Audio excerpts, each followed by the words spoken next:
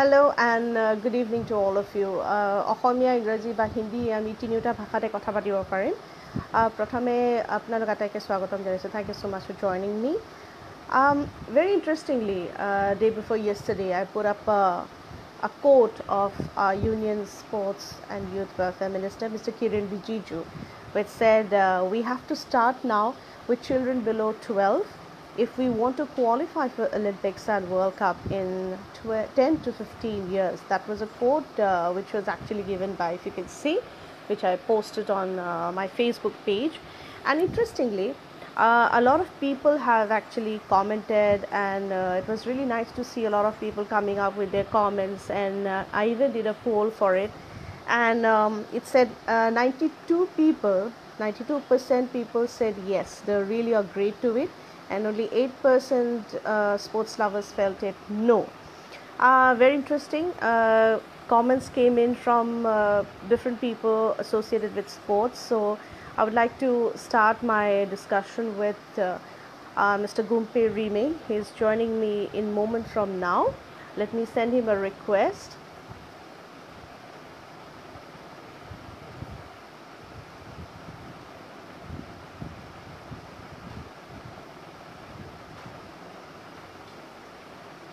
So I did with to Mr. Gumpe Rime. Take it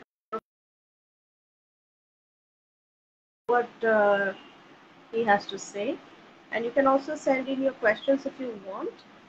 Let's talk sports is what I want to speak as of now. And interestingly, very few people, when we talk about sports, really come live. But yes. Hello, good evening. Good evening, Pratna. How are you? I'm good, thank you. How are you? I'm good. I'm good too. So good to see you. You look completely fresh. Yeah, fresh in Yes, lockdown. it Fresh is. in lockdown. Yes. Not much pressure. Yeah. No, not at all. So yeah, and so you must be busy with all sort of digital seminar that's going on and talking sports and football, isn't it? Yeah, that's the only thing we can do at the moment since we are all Yes, locked down. So it's not absolutely. advisable to go outside. So as much as you can reach out to people sitting at home. So trying to do that. Right. So thank you so much for joining me. First of all, good evening to you and to all my friends who are live as of now. So it's really interesting, when our sports minister has come up with a quote, and a lot of people have reacted and given their opinion. What he actually said is we have to start now with children below 12 if we want to qualify for Olympics and World Cup in the coming years. In fact, 10 to 15 years is what is targeting. So that's what Mr. Rijiju has rightly said. And I had a poll. I asked some of people to vote. Do you agree, or what's your opinion? And you'll be amazed to see or amazed to know that 92% said yes, they do agree with what Mr. Rijiju said, and 8% said no. And so, what's your first reaction to this when you hear such a comment coming in from Mr. Rijiju? Uh, I absolutely agree with him. It's like catch them young and watch them grow. So we cannot Right. expect someone to straight away jump into a university and start performing, yeah, and start writing competitive exams. Same goes. Children needs to go early in elementary schools, nursery schools, and then go primary, then go middle school, and then stage-wise they go and reach the level, top level, and then they go out in the competitive world. The same goes to sports. If you don't have the base. Uh, the proper base. You don't have the basics right, it's difficult to achieve what we are looking for, yeah, in terms of there are different age group, a different type of sports we're referring to here, not just the game of football. It applies to every kind of sports. Starting early is the Right. key. At early age, the more you early you start, the chances of making it big is more. Right. So are we trying to get into what the Chinese have taken up? And because we have grown up watching Olympics, we all have grown up watching Olympics, and we always tend to see that when it comes to Olympics podium finish, it's always the Americans and the Chinese. There seems to be a competition between the two countries. And as far we know, since we all are associated with sports, you'll be quite happy to know, and you agree with that, because the Chinese they tend to start their training very early. Their kids start training very early. So is this the reason that our sports minister or our sports machinery has also started thinking that it's very easy or it is going to be very fruitful in the near future if we can catch them early and can train them properly and can make them a professional. It's not only about China. Sports. When you talk about sports, it's a way of life. If you look at this,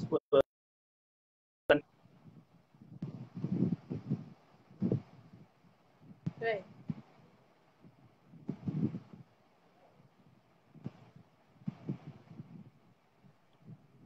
hello, can you hear me? Yeah, can hear. Go on. Oh, okay. No, like sport, it has to be inculcated very early when the kids are small. One more good Hmm. thing we have heard is is going to be made compulsory in school. It will be a part of the curriculum in the school, not just an extra curriculum activities which used to be earlier. So once it is made mandatory and compulsory, sports should be a mandatory curriculum in school. As in the school itself, the school will take it seriously, and more children will take up the sports. Right. So here, when we talk to a lot of guardians, who want their kids to take up sports and want them to be a professional, either a cricketer or a footballer or a badminton player. The problem here, when you talk about school curriculum and sports being a major subject now, the problem is the timing of the school kids because schools in Guwahati in Assam it starts so early. It's like 7 o'clock. You've got to reach your school. So there was time when earlier, the ex-player when we interact, they keep on saying that the morning time is the best time when we train and we have all the kind of energy in our body. So the morning half we used to train and then the 9 o'clock we reach school. So that is the time when we get a lot of training. But now the timing has changed. Every school in Guwahati and Assam, it's like 7 o'clock. You've got to reach school.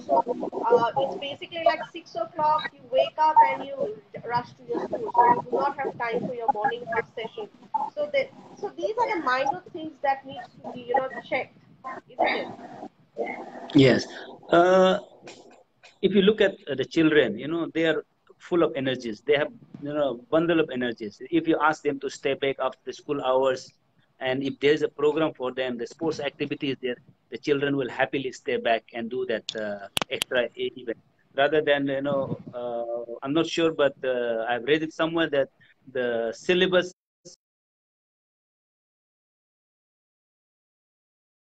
Scrap, now, isn't it? and then, less book time, and at the same time, the physical activities also will be included in the school curriculum. So it will aid to it. Otherwise the children will have lot of homeworks, lot of studies. I think the burden is too much on the kids. I can see if I compare, my kids are also, when they come back from school, by the time they finish their homework, it's already 10 o'clock at night. And again, they have to prepare for the next day in the morning. Yeah. So I think the burden has to be eased a Yes. little bit more, so that they can balance between education, academic, and sports activities at the same time. Absolutely. I just want to read some of the important reactions that have come in. In fact, you have also commented when I put up that post of Mr. Rijiju. The Raktim Haitia, he is one of a person associated with the Assam Tennis Association. He said, I do, but the selectors of the talented youngsters will have to be chosen with great care. He's talking about the selectors, the ones who will select these uh, grassroots level, players or the athletes. The success of the Mm. program depends on the credibility of the selectors. That is a very vital point that he has pointed out, Mr. Rakim Saikia, isn't it? Yeah, you need to identify the right person. The person who is Yeah. who has a specialization in specific sports. They need to be involved in identifying the right talent, rather than sending one person to select players for different events. So the person has to be specialized in that particular event, and then he will have better idea to spot the right talent. So it's very important that we identify the right person, then who will be responsible for identifying the young talent, and of course nurturing and developing. It's a process which can take place later on, but it's very important to identify that this is the right potential. Right. Another one, Mr. Vishwajit Ghosh, he's someone associated with badminton. He's a coach in Guwahati. He says age 12 is a bit late considering the present standard in the top level. For example, a gymnast retires quite early, generally at the age of 18, and makes a debut in Olympics as early as 12 from countries like USA, China, Russia. So ideally, and I feel either the body contact sports also should start by 6 years or 7 years, but a good initiative nevertheless by the government to make it practical. Sports as a curriculum should be introduced in schools, and so that the yellow metal really comes to India. So, do you agree with some of the points being mentioned here? When he mentions that gymnasts, yes, he rightly said gymnasts they retire very early. This is one Mhm. sports when you start very early and you retire very early. And he said 6 to 7 years should be the ideal age to pick up instead of Uh, under 12. of course, starting early, as I think I have commented on your status also, like 12 years, I said. But, Yes. if you look at, I can only speak more about football. If this is gymnastic, and I have Right. seen even in table tennis, once I met small kids traveling in airport, like they were Hmm. we were discussing. He said, I'm Indian number one, I'm Indian. I looked at them, and they were just 14, 15 years old kids. Table tennis, even table tennis and gymnastic, maybe, they start very early, and then, they retire a bit earlier as well. But when it comes to game of football, okay, starting early is important, but the maturity and the peaking time is a bit later than the gymnast and the table tennis players. Hmm. Okay, talking about football, we spoke last week during a podcast, and you mentioned about how we can groom people and how these northeastern girls, the female footballers, really need to come up, and with the football federation now giving up a green signal, that every club should have a female women's team. So, how do you see this entire development in the football scenario? I think it's a very good initiative by the federation to making it mandatory for all the clubs to have a women's team.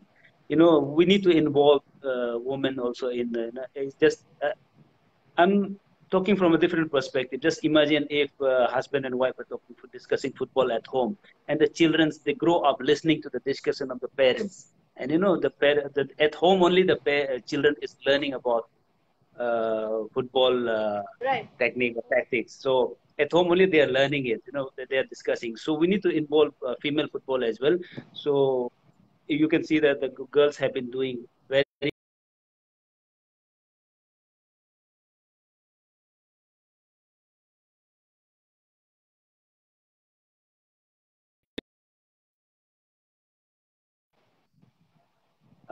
but the level of popularity, in terms of popularity, it's still in a different stage. So with the under 17 World Cup happening next year, and then Right. Asia Cup is also coming to India, I think it will give a big boost to women's football in India. Yes, I remember, last November,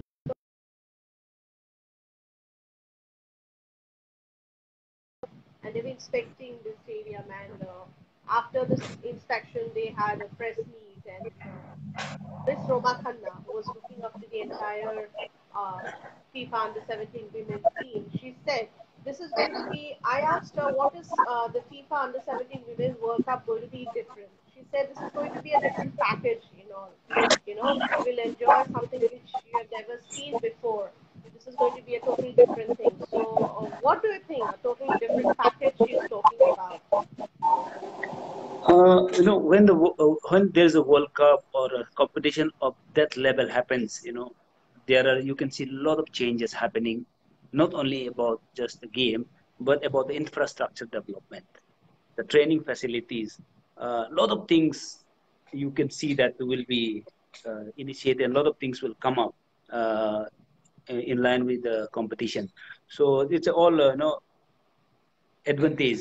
We can use the facilities later, and then if you look at the competitions, the people will get to watch women's football. So more girls will definitely, it will Right. motivate more girls to take up the sport. And then if our teams can do well, and then they go on to become like one of our players, uh, Baladevi, he has gone on to play. He's playing in Scotland, setting a big example for the other girls Right. to follow. And then these are the success stories. Definitely, the girls will look up to, and then try to emulate them. Right, right. You rightly mentioned about Bala Devi and she being one of the flag bearer. In every sport, let us say that you need icons. And when you have Bala Devi and Benden Devi moving forward with the minimum facilities available and the kind of support they get, so how do you see, how and when can you see, how to groom these young people now? Because you've been associated with active coaching now, and you have traveled the entire country for this, and you are grooming your now. So how do we groom them now, and how do we bring them in the forefront? How do we give these young girls the confidence that yes, you can do something really big like your male counterpart? First of all, this women's football has to be marketed well, with more competitions for them. We can see last time, if you see the IWL, it runs for a few weeks. Right. Hmm. Play is played home and away, played in a longer duration of time, which is played over a 6 month period. And if not for this pandemic time, the upcoming event could have been much longer, with more teams coming joining in the Indian Super League and the I League. So things are improving. But for women's football, I think we need to increase the duration of this competition. It has to be a year-round program, not just for 1 month competition where they prepare for 1 month, play for 1 month, and then after that they are all back to their regular household activities. So it will not help. We need to Right. create a lot of competitive competition for them, and at the same time create job opportunities for them as well, so that post retirement they have something which can take care of them after the retirement. Absolutely, very well said. When you talk about security, job security and financial security are the two factors which is absolutely required for any sports person, be it a man or a woman. Recently, during the Khelo India, the Assam women's team, they did so well. I mean, they really played so well with very, very minimum facility, very minimum, kind of facilities available. And to my utter surprise, when I was doing some of the interaction with these young girls coming in from different nooks and corners of Assam, all of them have come from financially very, very poor backgrounds, where their parents do not understand what sport is. Why are you going and playing football? It's better you sit back at home, do some household work so that, sometime later you can get married to somebody and, you're well settled. This is the kind of mentality that's going on, despite the fact some of these women, young women players have come out and, they have shown their talent.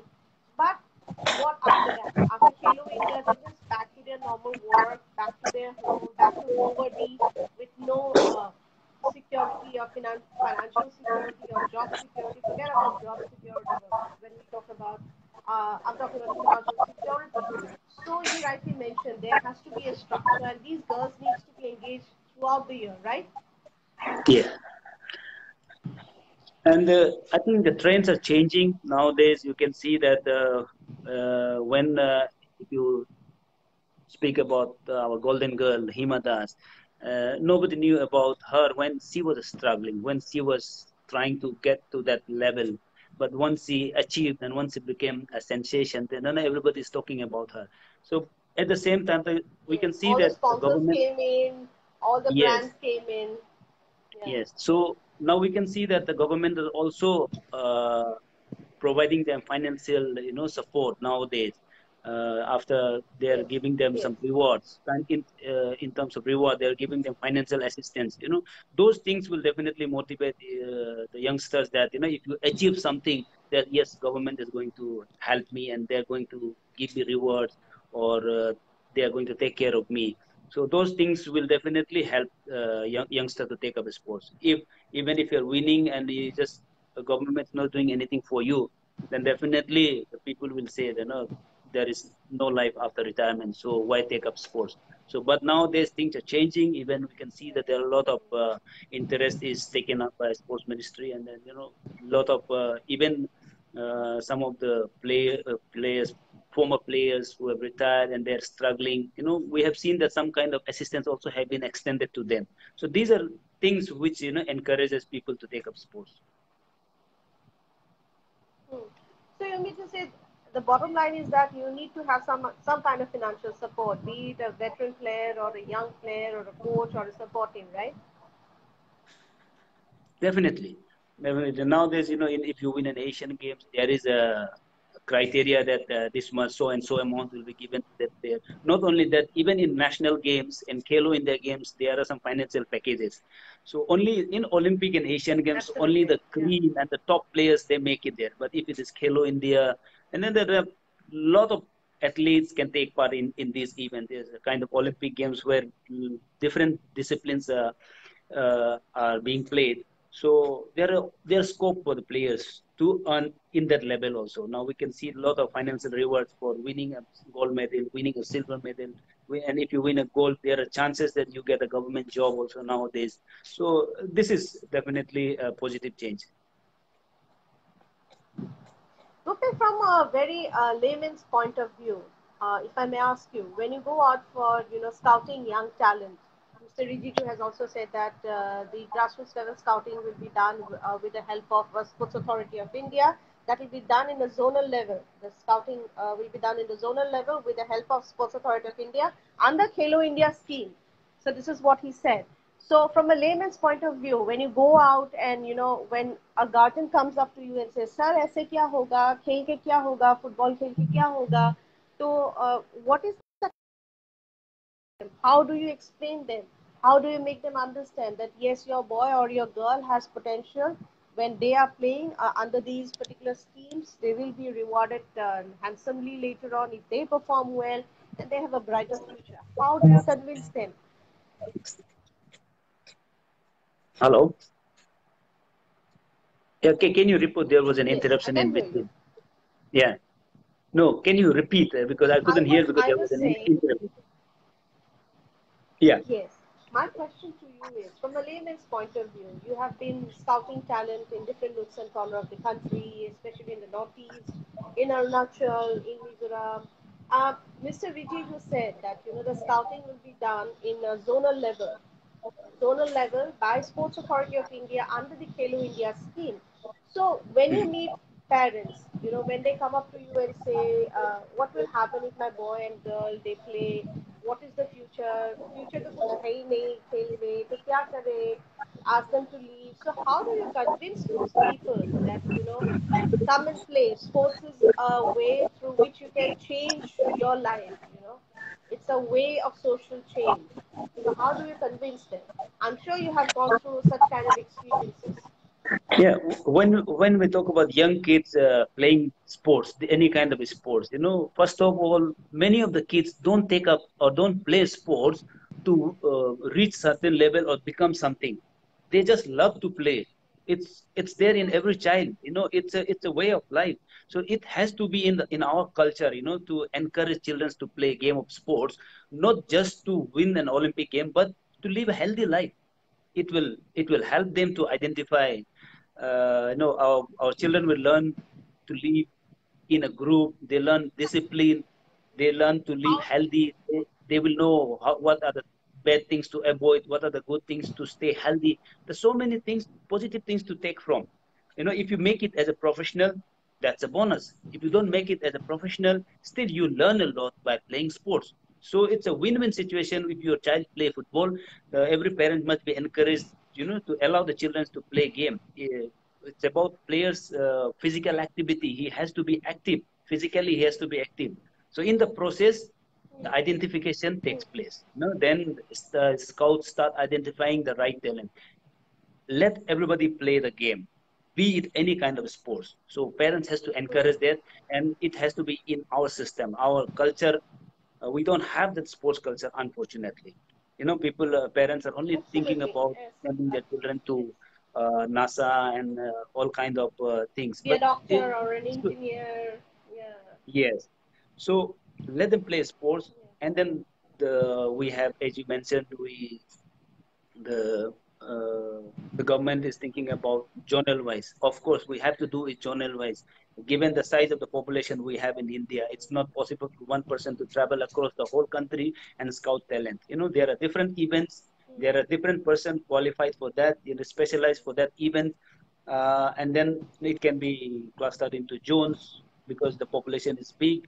And if people come to Northeast to scout, I would I would suggest that people from Northeast should be involved in scouting Northeast talent because of cultural difference. If people from South, North, East, we have vast difference culturally.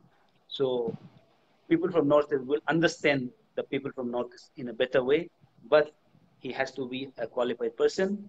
And if we pick up the right person to scout, definitely we can find the best talent and groom them. Yes, definitely. The scenario in Assam and Northeast has really changed in the last couple of years. But like you mentioned, there has to be a sporting culture. We have to develop that, isn't it? Because as a journalist, as a sports journalist, when big events like Halo India, FIFA, then cricket tournaments takes place in Assam, in Guwahati, different stadium. Like of late, Guwahati has been hosting a lot of international events here. The very fact that you find the stadiums really empty. You find very few parents will take up their sons and the daughters to the stadium to watch a match live, to watch some of the big stars in different Olympic sports playing in front of their eyes. So you first of all need to develop a sporting culture. Only then you can think about producing more and more stars in the near future. Definitely, if you go to Europe and you see that every Saturday, Sundays, if you see parents' involvement in the game and in the grassroots level, it's huge. The parents will take their children and allow them to play, and the parents will be standing around by the ground, by the side, and they will be cheering their children's kids. So we can see that nowadays in the cities in India, like Mumbai, Bangalore, Delhi, we can see that this culture Hmm. are catching. But if you look at some places like North, many places where still we Right. need to catch up on those lines. So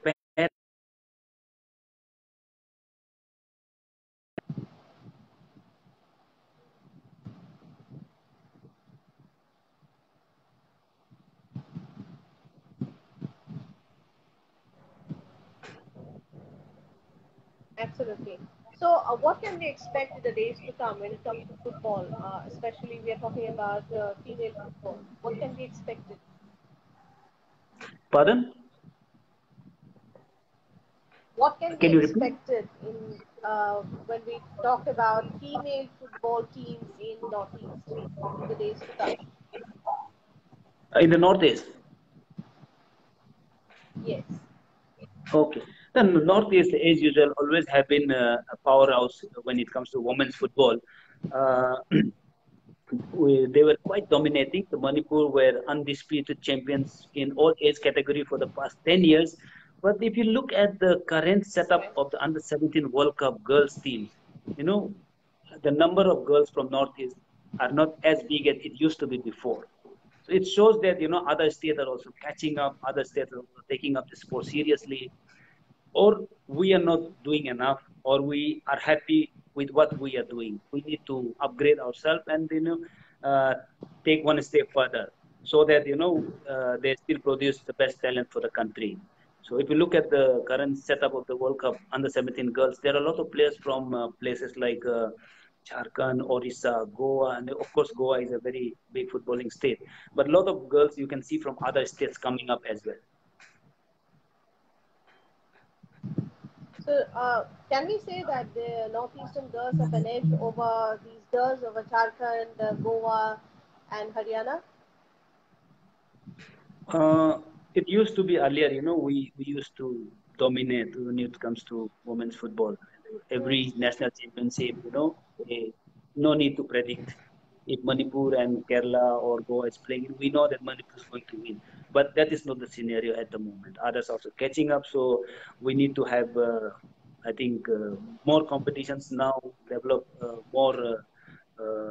Structures, new structures for the women's development there, and a lot of competition within the northeastern itself.